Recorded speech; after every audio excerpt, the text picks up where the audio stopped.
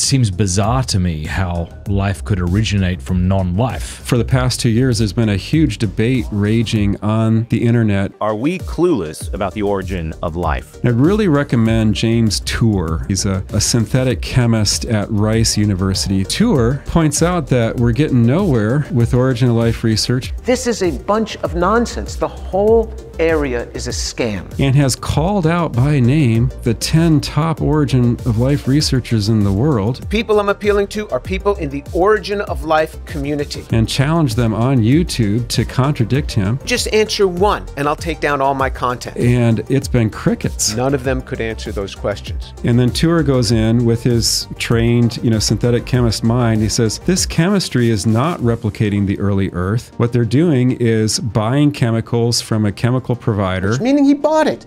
And then doing highly contrived experiments in the lab under conditions that you could not achieve on the early Earth because they need more funding. And the fact that the other side isn't coming back and saying, oh, yes, we can, and here's a simple reaction, and you can reproduce this reaction in your lab, that tells me that they don't have a response to Tour.